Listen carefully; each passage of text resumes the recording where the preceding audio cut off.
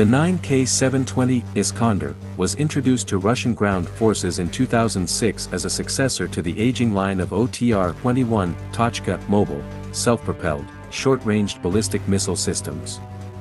The Tochka was a Soviet product of the Cold War years, introduced in 1976, and went on to see considerable service, particularly with Soviet-aligned Middle East customers.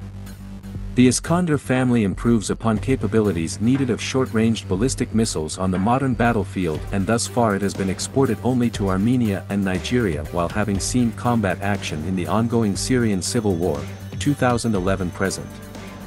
The 9K-720 Iskander is recognized by NATO forces as the SS-1 Scud.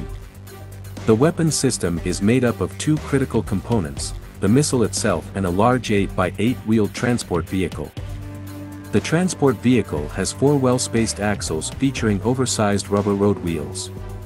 The driving cab is set at the bow well ahead of the forwardmost pair of wheels. The aft section of the truck is used to house the ballistic missile, which rests horizontally when at rest and is erected vertically when the missile is readied for firing. A series of support arms are lowered about the chassis of the vehicle to stabilize the launch platform. The missile is a single-stage, solid propellant-based weapon with an operational range out to ranges between 30 and 300+ miles and speeds hypersonically through the sky nearing Mach 6.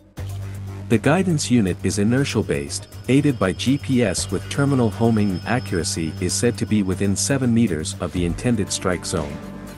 The weapon weighs 8,400 pounds, has a length of 24 feet and a diameter of 3 feet.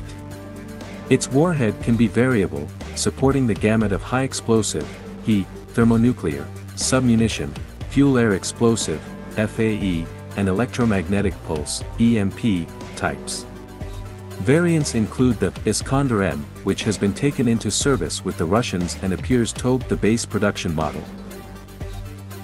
The Iskander K supports the launching of cruise missile-type weapons of the Russian inventory for broader tactical value.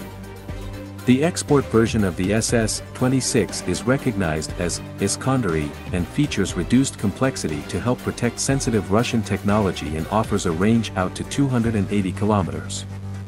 Russian forces maintain a stock of about 136 launchers to date, 2018. The weapon is thought to have been actively used in the Syrian civil war by Russian forces operating there on behalf of the Assad government.